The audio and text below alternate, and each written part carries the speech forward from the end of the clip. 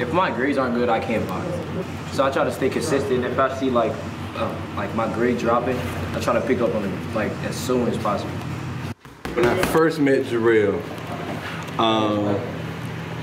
of course he didn't like me, but I made him clean up his room right away.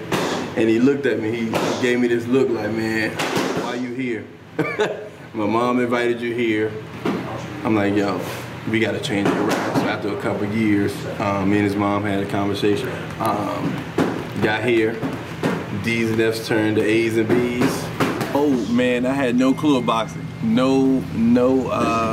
Franklin was a small town. Boxing really wasn't big. Only thing we knew was what was on TV. And then once I saw Jerrell in the living room, looking at YouTube, trying to do the moves, I told him, I said, hey, you know, if that's what you want to do, I'm open for it. I know nothing about it. Only thing I can bring to the boxing world is the energy. I pick certain things from certain fighters to put it all in like one bowl and make it my own. Like for instance, like Devin Haney's jab, immaculate. Jerrell grew up in the heart of Newport News. You know, around a lot of violence, a lot of, you know, kids that's kind of going the other way, and, you know, just dealing with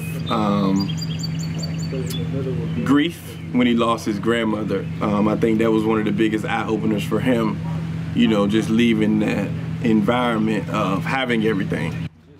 After my grandmother died and I didn't meet Andre, I think I would still be in the same situation. He was like, he kind of guided me, gave me he showed me the ways of making everything easier instead of making life way harder.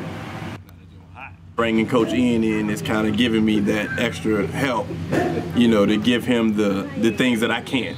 Because in a sense, I gotta kind of be like a brother, parent, and you know, when you have that football coach or that boxing coach that can take you to the next level, you always need that extra assistance.